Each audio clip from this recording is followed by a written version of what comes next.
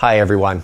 We've spent some episodes talking about keys. We covered this for a reason. A while back, I told you that the 12 notes of Western music can be built from a ladder of golden steps. Each step 3/2 the frequency of the last. When those steps are all put in the same octave, we get beautiful frequency ratios.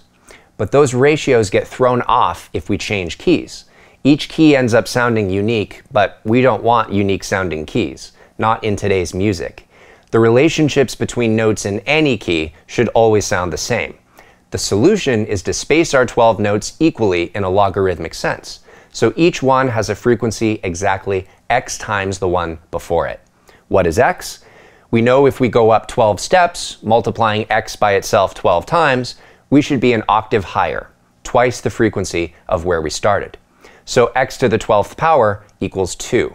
That means x is 2 to the 1/12th power. And that is how your piano is tuned.